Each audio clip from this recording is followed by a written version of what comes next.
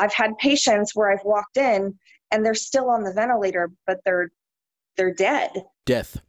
Amy Burke has seen it since she first started working at a hospital in Brooklyn, New York. The respiratory therapists manage your breathing and manage your care on the life support machine, the ventilator. That's what she did at Banner UMC in Tucson just 2 weeks ago.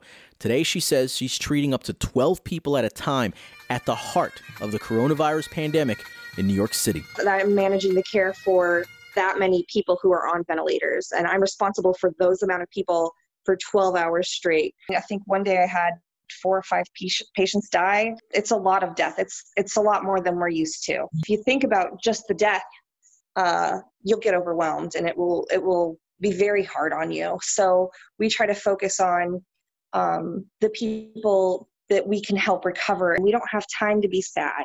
We have too many people that are depending on us to be on our A game so that they can get better. You may think the risk started for Amy when she decided to come to the front lines of the worst affected city in America. In fact, she says it happened back in Tucson at Banner UMC, where she chose to resign from her job there to help out in New York. I was approached about the job on a Sunday. I signed a contract on a Monday. I quit my job on Tuesday and I flew out on Friday. Will any of this change you? Oh, I think it already has. It's going to make us a lot more appreciative of supplies and resources that we had before this. Burke says she's had supplies donated by friends, so that's really not a problem for her. But her after-work routine is another concern all its own. I get home, I take my shoes off, I strip at my door, and then I get directly into the shower and then boil the hospital off of me.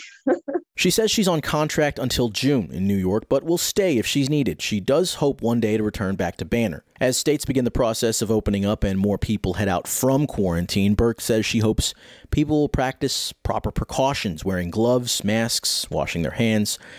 But if they don't, it's possible at some point in their path, they're going to meet someone like you who's going to help them.